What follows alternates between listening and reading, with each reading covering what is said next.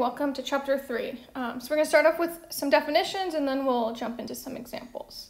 So we're going to look at polynomial and rational functions. For the first couple videos, it'll be polynomial functions only. So we'll see rational later. So let's start with polynomial functions. So we've actually seen a couple polynomials. When we were graphing lines and quadratics, these were types of polynomials. So a polynomial is anytime x is raised to a non-negative integer power. So non-negative means positive or 0, and an integer is like a whole number. So it'll be powers like 0, 1, 2, 3, 4, and so on. And this is what a polynomial looks like. So a polynomial will have this form. It can have up to n powers, right? It can have lots of powers, and they all have different coefficients. So a sub n is a coefficient, a sub n minus 1 is a coefficient, and we have x to the n, we have x to the n minus 1, and we can go all the way down to a constant function called a0. So some examples might be like y equals 5x squared plus 1, right? A quadratic is an example. We can have higher powers, so maybe y equals x cubed plus 3x squared, and then plus 5, right? We can also have an x term, x to the 6 plus x, right? It doesn't have to have every single one of these. And then things that are not polynomials would be like negative powers. So let's do -1 actually. Plus x squared. X to the -1 plus x squared would be not a polynomial because of the negative power, right? It has to be non-negative. It also has to be an integer, so y equals x cubed is fine, but if I add an x to the 1/2 power, it's no longer a polynomial because that's not an integer. So these are not polynomials. The domain of polynomials, we did talk about this in the domain section a little bit, is all real numbers, so -infinity to infinity. And that's just because we are allowed to plug in any number.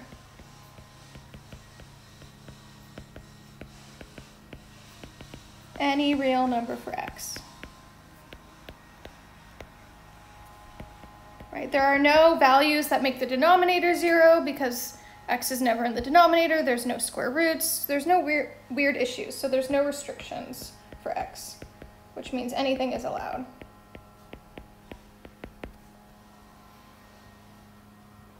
Degree, we probably heard this in an algebra class, but if not, here we go. Polynomial functions, we classify them by their degree. So it's the highest power of the polynomial. And then we also have a leading coefficient, which is an, the one with the n power. And then a0 is called the constant term. So I'm just going to jump into an example because I think that makes more sense. So in this example, we would have degree 7, because that's my highest power.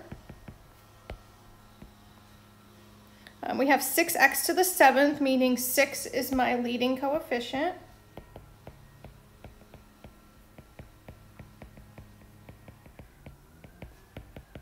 And then we have minus 3x to the 4th, which is just kind of like a term, but x to the 7th has more power because it has like a higher power. Plus 9x, again, is just another term. And then minus 5. Since 5 doesn't have an x value, that is our constant term. So just some vocab we'll use throughout the chapter. And it'll be -5 because of the subtraction. So we don't have to like memorize definitions, but we want to be familiar with the words so we can talk about them. So let's look at some examples that we've already covered. F of x equals a0. This would be like y equals 5 or y equals -2, right? Horizontal lines. They have degree 0 and they're called a constant function. Right, they make horizontal lines.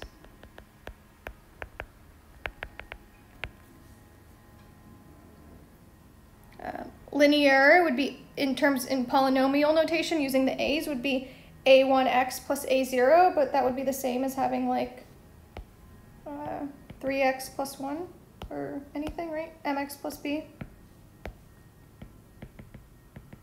So that has degree 1 because x has a power of 1, and that's called a linear function. We've already seen these.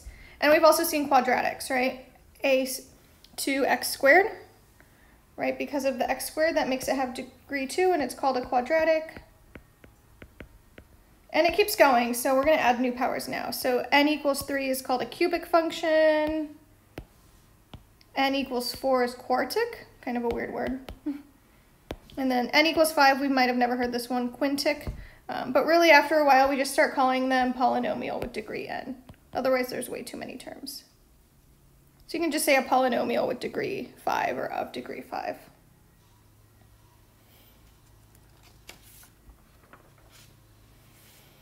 So let's look at graphs, and then we will do more examples. So graphing, we're going to start off with the special case where we only have a single term. Those were called power functions, and so we're going to look at those single terms only. It's called a monomial for a single, rather than like binomial had 2 terms. So monomial has 1 term. It's a single term polynomial. So these are going to be like our base graphs, and then we can kind of graph other polynomials from there. So we want to be familiar with these shapes. So f of x equals x is linear. It makes a line. I'm going to go down just to go in order. X squared is a parabola. And we've seen the x cubed shape before also. Right, it makes the x cubed shape. And then let's look what happens with higher powers. So you'll notice x to the 5th looks similar to x to the 3rd. It's just a little flatter. It's flatter for longer.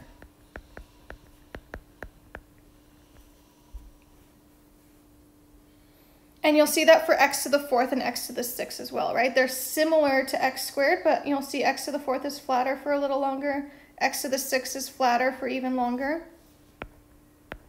So let's guess 7, 8, and 9 based on these graphs.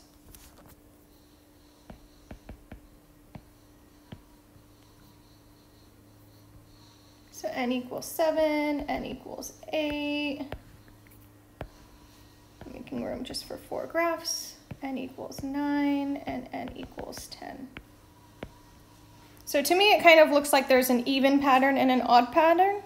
I will formally define this, but that's what I'm noticing. So I'm guessing that n equals 7 is going to look like these ones up here, but maybe a little bit flatter for a little longer than the previous ones. So that's my guess for n equals 7. And then my guess for n equals 9 is it's flat for even longer, right? I'm thinking it follows that odd pattern. And I'm thinking something similar for those evens, right? I think it's going to follow this pattern, but they're going to be flatter for longer. So n equals 8 maybe looks like that. And n equals 10, right? Just pretend it's nice and flat. Looks like that. And we can use Desmos to check. It's kind of nice to like compare them all at the same time. So let's do all the odds at the same time. X cubed, x to the 5th, x to the 7th, and x to the 9th. And you'll notice, right, as I zoom in, they're really all the same shape, right? It's just getting flatter for longer.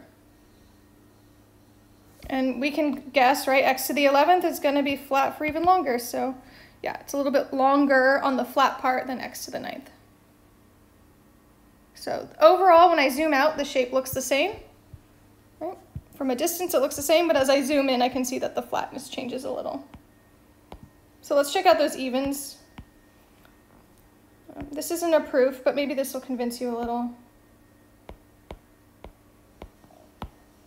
So x squared, x to the 4th, x to the 6th, right? And you'll notice from a distance, again, they kind of all look like parabolas, but it's getting more and more flat.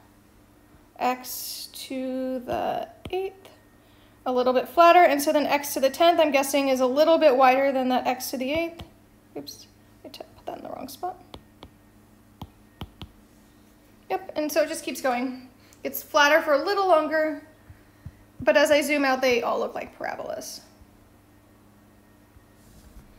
So you really want to be familiar with these base graphs because that's going to help us graph more complicated polynomials in a little bit. So we'll add more details in the next video, and then we'll start graphing polynomials with more than one term. So this is only true for one term right now. One term means no plus or minus sign. Okay, see you in the next video.